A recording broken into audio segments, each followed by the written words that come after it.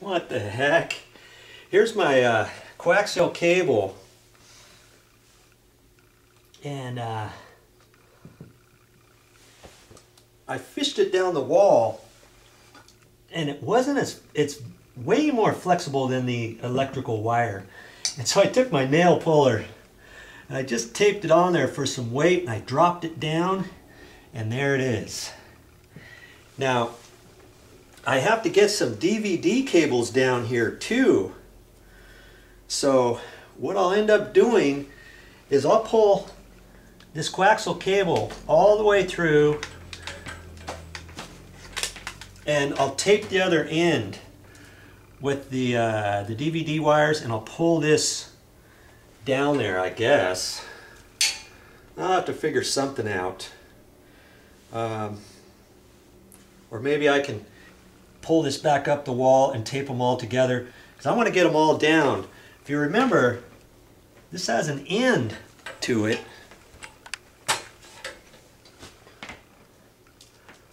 Right here.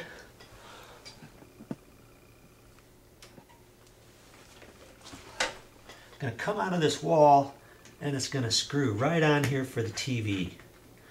And that's how I'm going to do that.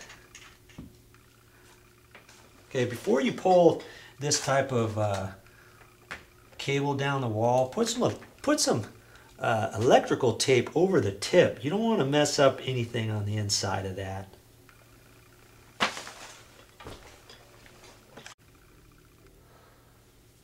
Here's what's going to hook on the back of the TV.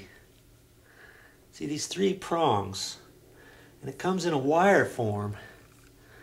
I got that plenty long, so it's going to go from the TV, and it's going to come down through here too. Then I have to have it long enough out of there to come back up on top of a dresser. Okay? So I hope I got a piece long enough. It's 12 feet long, and I think that's going to be all right.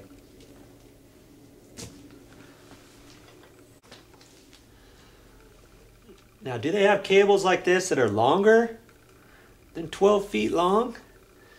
I don't know, they might, but I couldn't find one at the store. You might be able to get it at a electrical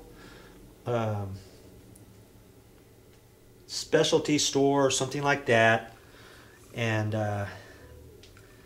you know, you don't have to just have 12 feet, because you may have to go longer than that or shorter than that. You just have to figure it out and get your materials for your project, because your project may be slightly different than mine. Okay, keep that in mind.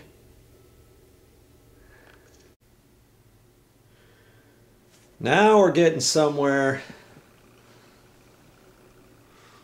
There's those two.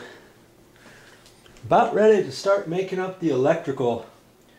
But see, here's my my cable for the DVD, and then my other cable that screws to the back side of the TV for the actual cable TV. And this is if you want a DVD player. Now I can plug that in. I don't have to have that cord showing either down the wall, being exposed, you know. Got the same thing down there.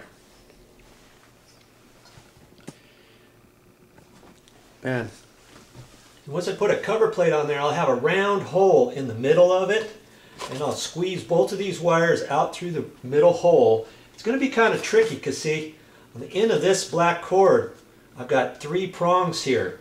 They're going to go to the DVD hooked up on top of a dresser, and I've got to get those through the hole. So I'll drill a hole, shove one through, then another one, you know, kind of like that, and then the next, pull those 2 through, and then another one. But either way, the hole is going to be bigger than I need. Then I'll have to put some caulking over it. But see, this one here, it's just going to wrap up, and it can wrap like that, or I can push some up the wall, and then I can have it come out right there. I can have this pushed back, no different than anything else, and have this loop down there like that, or whatever, be behind a dresser and plugged into there. Look at that. I think it's going to work.